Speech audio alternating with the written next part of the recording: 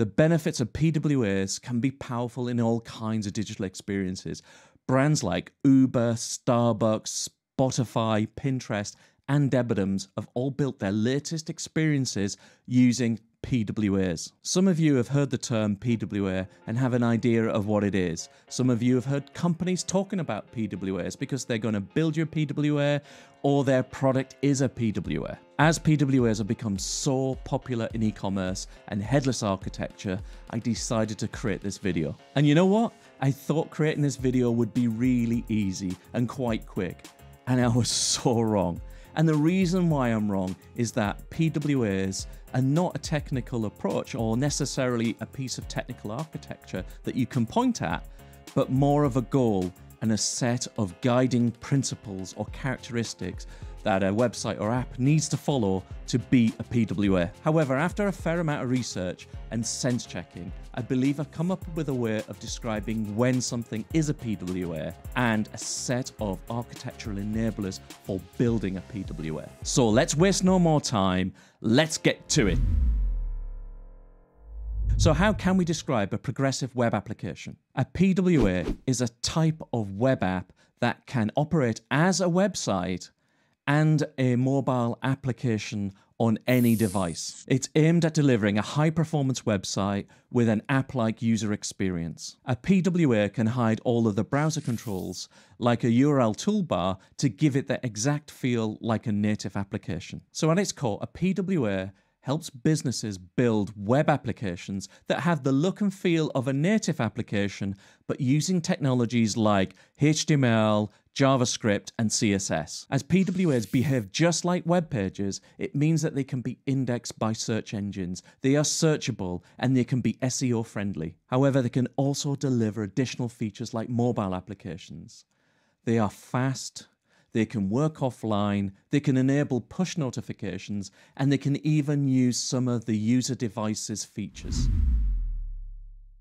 Before we move on, can I ask you one favor? Can you just spend a couple of seconds and press that like button? So this video can be shared to many others and many others can also enjoy this video. So what makes a PWA a PWA? As I said earlier, there's no set architectural implementation that makes a PWA a PWA. So what does? Web applications and websites can be regarded as PWAs when they demonstrate the following characteristics. Discoverable, PWAs and their pages can be found using a search engine. Basically, they can be SEO friendly. Installable, PWAs can be made available on the device's home screen. Linkable, you can share a PWA or a page using a URL. Network independent, a PWA can work offline or deal with and cope with a poor network connection. Progressively enhanced, PWAs are still usable on older browsers. Re-engageable, the PWA can notify users for things like new content. Responsively designed, a PWA can work on any device with any screen size, such as mobiles, tablets, TVs, even a refrigerator. Secure, connections between the user, the app, and the server are secured against third parties trying to access sensitive data. Trying to follow all of these principles is difficult, and that's why frameworks like Gatsby, Next, and Nuxt have become quite popular because they give you a lot of these features, a lot of these characteristics out of the box. Although there are no architectural components or frameworks mandated for a website or a web app to be a PWA, there are 4 key architectural enablers. And the first one is a manifest file, and all a manifest file is a JSON file that supports how the PWA is treated as an installed application. And this includes the look and feel and the basic behavior within the operating system. And the second one is the service worker. And service workers are scripts that run separately from the website and are used to handle network requests and caching. Service workers enable PWAs to deal with poor network connectivity. It helps them increase the performance of an application. It enables them to work offline and handle push notifications. And the third enabler is that PWAs should use HTTPS to ensure that all communications are secure. The final enabler is that of the core architecture, and this is where it comes down to using modern JavaScript frameworks to really achieve the guiding principles of a PWA using the older traditional web development techniques is way too difficult. And that's why developers today use JavaScript frameworks like React and Vue, because it gives them the tools that they need to build web applications that adhere to PWA principles. App frameworks like Next and Nuxt provide even more tooling for constructing web applications' core architecture.